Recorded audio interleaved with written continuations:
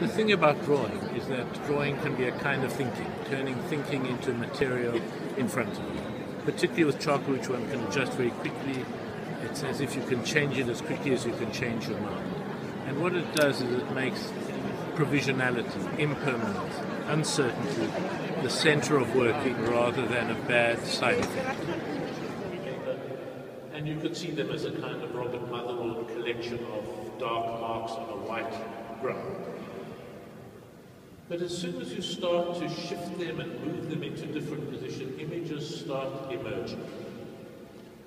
So that when you see a horse, it's not simply a generosity on your part to say, or our part to say, I know these are just torn pieces of black paper, but I will allow myself to believe that I'm seeing a horse.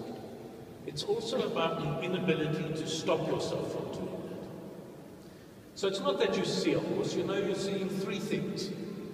You're seeing black torn sheets of paper, you're seeing a horse, and you're stepping behind yourself and aware of yourself as the pleasure that one takes in self-deception, of knowing that it's both a series of torn pieces of paper, but it could also be a horse.